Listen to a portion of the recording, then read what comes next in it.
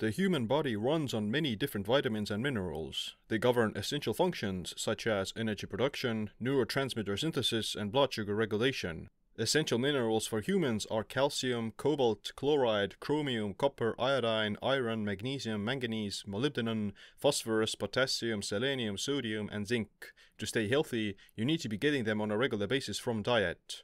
Intermittent fasting works by not eating for a certain period of time and confining your daily eating window in a given time frame. Because of that, it can be slightly harder to meet your daily nutrient requirements as you have less time to get your vitamins and minerals. Short-term deprivation doesn't cause any problems, but long-term deprivation can cause some health issues depending on the mineral. In the rest of this video, I'm going to give you the most important minerals you need for intermittent fasting. They're going to improve your results and cover the most common deficiencies. Number 1. Magnesium. Magnesium is the fourth most abundant mineral in your body and is responsible for the function of over 350 enzymes.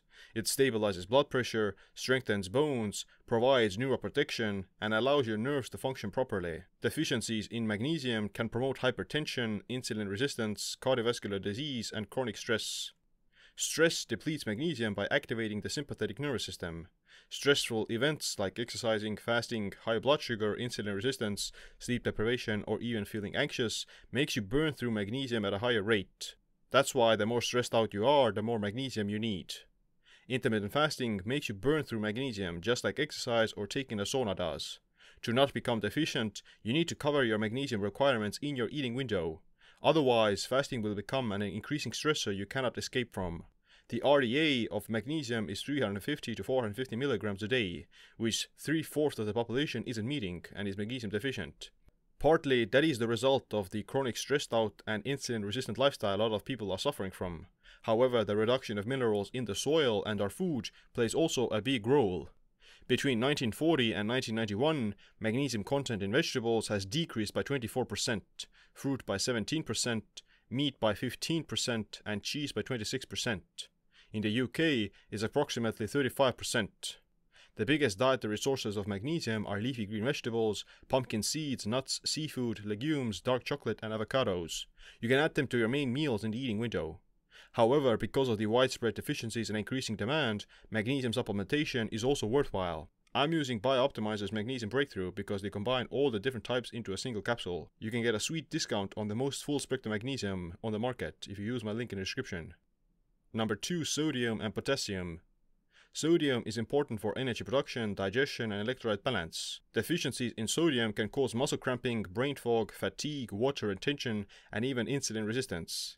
It can also create binge eating and refeeding after breaking the fast because the body is depleted of this essential nutrient. Similar to magnesium, your body loses sodium during stress and sweating. Fasting can cause arrhythmia or cramping if you fast for a long period of time due to sodium deficiency. Lower levels of insulin because of being in a fast state or by restricting carbohydrates also increases excretion of water weight and loss of electrolytes through urine. To prevent complications with sodium, you should consume some salted water during the fasted state and salt your food to taste. If you're fasting for less than 16 hours, then it's not inherently needed to be drinking additional sodium as long as you eat food that has some salt in it. It becomes increasingly more important the longer you fast, and definitely needed when fasting for over 24 hours. The RDA for sodium is 1500 to 2300 milligrams, which is about 1 teaspoon or 6 grams of salt a day. However, this may not be enough while fasting or when eating a low-carb ketogenic diet. Instead, you may want to aim for 3000 to 4000 milligrams of sodium, which is up to 2 teaspoons of salt. Sodium works in balance with potassium. Deficiencies in potassium can weaken muscle contraction, cause arrhythmia, and impair insulin production. Low potassium activates calcium signaling, which results in chronically excessive autophagy leading to calcification. That's why you should be eating a lot of vegetables during your eating window to get enough potassium. Even fresh meat has some potassium, but only if it's not overcooked. Salted pork. Number 3. Iodine. Iodine is essential for producing thyroid hormones and maintaining metabolic rate. Deficiencies in iodine can cause hypothyroidism or low thyroid function. Hypothyroidism causes fatigue, hair loss, frailty, osteoporosis, constipation, and goiter. During pregnancy and lactation, iodine is needed for the child's physical and mental development. Thus, women should be more cautious with their iodine intake. Fasting can lower thyroid because of increased stress and nutrient deficiencies. That's why an iodine deficiency on top of that would make things worse.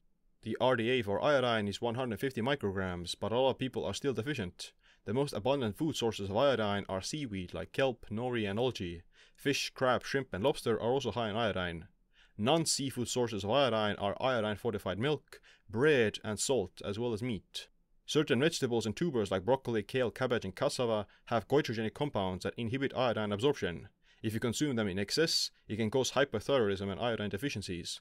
Cooking and soaking vegetables reduces the amount of goitrogens in them, so you shouldn't be eating a lot of raw salads and vegetables all the time because it can interfere with thyroid function, especially if you're iodine deficient.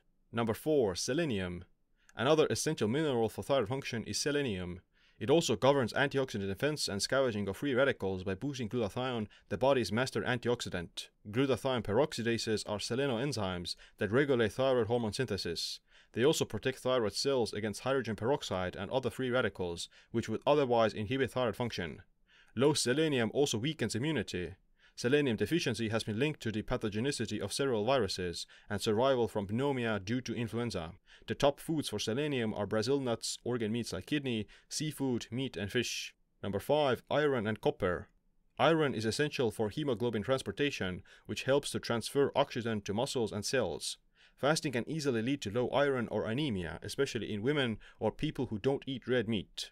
If you eat foods like meat, lentils, spinach, pumpkin seeds, vegetables, fish, and dark chocolate, then you're probably getting enough iron. Excess iron is a risk factor for cardiovascular disease and can be toxic, so consult your doctor first before supplementation. Iron deficiency anemia is more often than not actually the result of copper deficiency. Since the 1930s, iron deficiency has been known to be cured by increased copper intake. Low copper levels or hypokalemia has been linked with anemia since the 1940s. Copper-binding proteins regulate iron absorption and iron release from storage tissues. Copper deficiency inhibits iron absorption, reduces heme synthesis, and causes iron overload in the body. High iron consumption blocks copper absorption, causing copper deficiency and increasing copper demands. Iron chelation, on the other hand, has been shown to reverse copper deficiency. It's very hard to become actually iron deficient as long as you're eating some animal foods and meat. Copper deficiencies are more common because copper is mostly in organ meats like liver and oysters. Beans and lentils are also higher in copper than most muscle meat, and they can also chelate iron to a certain extent due to their phytonutrients. Thus, a high muscle meat diet can lead to an iron overload and copper deficiency, unless you balance it with enough copper from things like liver. Oh, that's some copper. Number 6. Zinc. Zinc is an essential mineral involved in cell growth, protein synthesis, and protecting the immune system. It's also essential for bone calcification and wound healing. Zinc deficiency is associated with hypothyroidism and severe alopecia, which is why both hypothyroidism and low zinc causes hair loss. Supplementing zinc in those who are deficient improves thyroid function. As you can see, minerals are very important for optimal health and regulating the body's essential functions. Many diseases originate from nutrient deficiencies because the body doesn't have the required resources to work properly. Intermittent fasting can be very beneficial for your health and overall vitality. However, it needs to be coupled with a nutrient-dense diet that includes the right amount of essential nutrients. Alright, that's it for this video. If you want to check out the free full guide to intermittent fasting, then check out the link in the description. But other than that, thanks for watching. Stay tuned for the next episode. Stay empowered.